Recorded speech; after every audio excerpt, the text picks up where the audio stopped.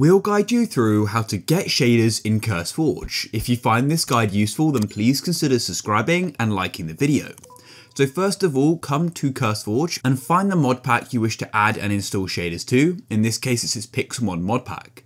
And what we're going to need to do is go and get Optifine, and Optifine allows us to go and install shaders in Minecraft. Essentially, it's an optimization tool.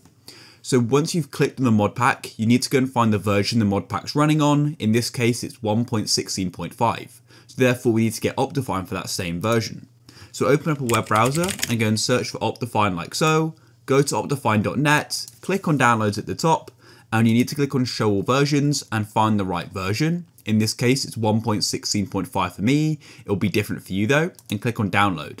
You'll get taken to an ad wall. Just be aware that the download button in the ad will not be for Optifine. You need to click on the skip button in the top right like so, and you'll then be taken to the download page. Click on download and it will then go and download. And the next thing we need to do is go and download the shaders you want. So there are loads of different packs out there. Personally, I'll use sealed as shaders, but as I said, many different ones out there. I'll go to CurseForge to go and get them. I'll click on files and you can then go and choose the pack you want. These shaders work for all these different versions, so I can use the most recent ones. But yeah, you've got extreme down to light, and this will depend upon your sort of specifications of your computer. For me, I'm just going to go for medium, so I'll go over to the right, click on the three dots and click on download file, and we'll wait for it to finish downloading. Once they finish downloading, open up your file explorer and go to your downloads, and as you can see, here's Optifine and here are the shaders. And I'm just going to go and drag them onto my desktop. You should do the same just so we can easily access them. Come back to CurseForge and into the mod pack and click on the three dots. And what you need to do is click on open folder, and this will take you to the folder which the mod pack's in. Go into mods and go and drag Optifine into the folder just like so, and then you can close off of it.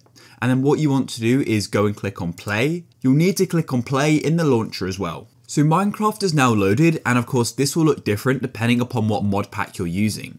But what we need to do is get to the Minecraft options just by clicking here. However, yours may already be on the normal Minecraft menu, and then go into video settings, and you should go and see Optifine in the bottom left, and we've got the option for shaders. So we can then click on shaders and click on shaders folder, and then go and drag the shader pack in you downloaded. And that's it. You can then press OK, press done again, and then you can go and get into a world. So here we are in Minecraft, and let's go and pause the game, click on options, video settings, and go to shaders. And then what you need to do is double click on the shader pack, and I'll unpause the game. And as you can see, we've now gone and added shaders. It's that simple.